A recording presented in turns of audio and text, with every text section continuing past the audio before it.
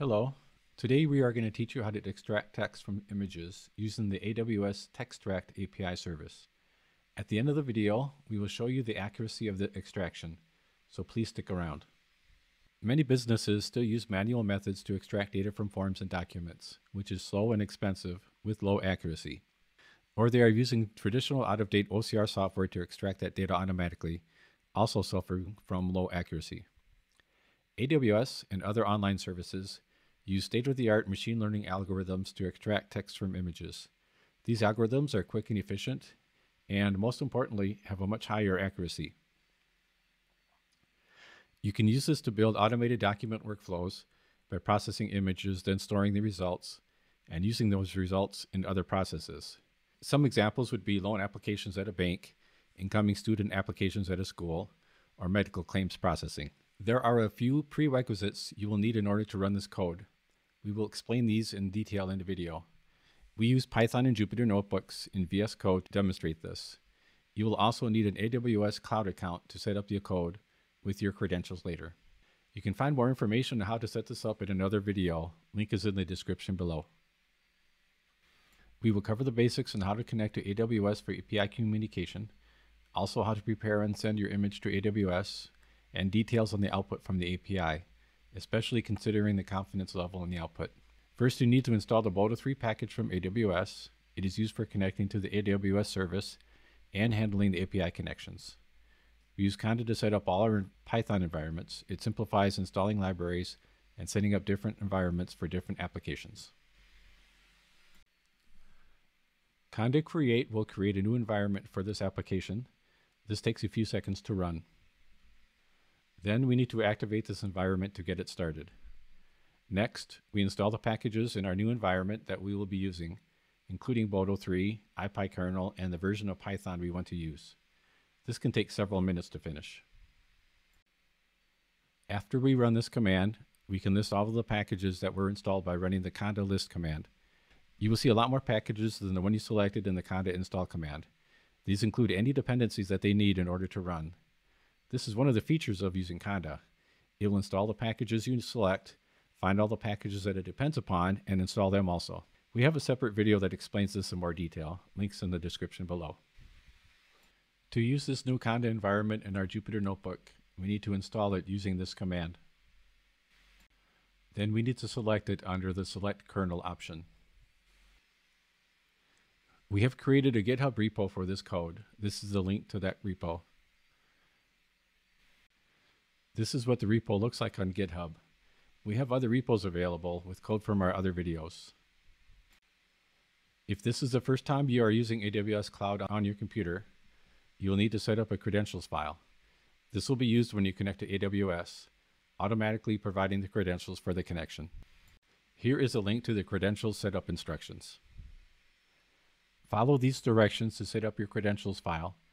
You will use this with any APIs that you access from the AWS Cloud. The file needs to be located here. The tilde character points to your home directory. The credentials file will use two key value pairs for the two access keys provided by AWS for your account. This is the format.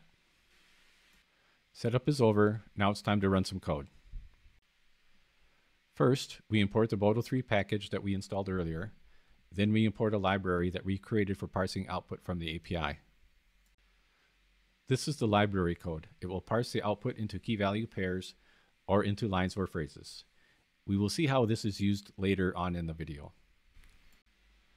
If you haven't set up the AWS credentials file yet, you can uncomment this section and add your credentials here. Otherwise, you can just create a client to AWS connection using the Boto3 client function. This is how you communicate with AWS, sending commands and receiving output. We will be using a driver's license as our example image. We have used the same driver's license in our other OCR videos from Azure and Google Cloud. If you are interested in how AWS compares to the other main cloud providers, watch our videos on Azure AI Vision and Google Cloud Vision. Links to these are also in the description below. We read the image into a byte array to use later. When we call the AWS service, our output will be formatted into several levels, starting with page, then lines on the page, and finally words in each line. This will help us later when we check the accuracy of the output.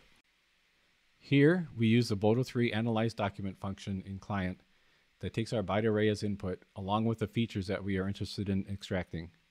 We selected tables in our example, but forms, signatures, queries, and web selection elements are also available. We print the output here to see if the API call was successful. To view the output, we look for the blocks keyword in the output, then look for words in the blocks and append them to a list. We can also look at this output in phrases or lines by using the getLines function from our Textract functions library we showed you earlier. To get an idea on the accuracy of the output, we print the output line by line, then show the confidence level in each line. Confidence level is a measure of how confident the algorithm is in each element that is detected. 100% is the highest confidence. There are some values that are closer to 50%. These can be caused by anomalies in the image, such as small or fuzzy text, text that is located on or near a background image, etc. When we compare the results of the text extraction, we can see a lot of text that was extracted correctly with high confidence levels. Examples of this would be the driver's name, date of birth, address, and other details. Some possible issues include the word states. It doesn't appear on the license, but may be coming from the stamp image in the background. One mistake out of 25 lines gives us 96% accuracy. To run this on another image, we go back to the image source and change it to a different file, then rerun the notebook to see the end results. Once again, we see a lot of accurately extracted text. Here we notice some issues when the font size and color change. The FN and IMA are concatenated together incorrectly. Same for LN cardholder. But the date of birth and date are correctly read as separate words. One other mistake is the word on, but with a low confidence level, we can safely filter that one. 2 mistakes out of 28 lines is 93% accuracy, still very reasonable. Amazon Textract can be highly accurate when extracting text from an image or document, especially when the text is typewritten. Handwritten text is more difficult, so the accuracy will go down. To test this, you can run our code on your own images using your own AWS account. Let us know the results with your testing. All 3 major online clouds have excellent text extraction services, including an API for including in your own custom code or web page. If you are not using one of these for processing images and documents, now is a good time to get started. Costs are low and the results are impressive. AWS Textract extraction fees start at $1.50 per 1,000 pages. Thank you for watching our video. Comments and suggestions are appreciated. See you next time.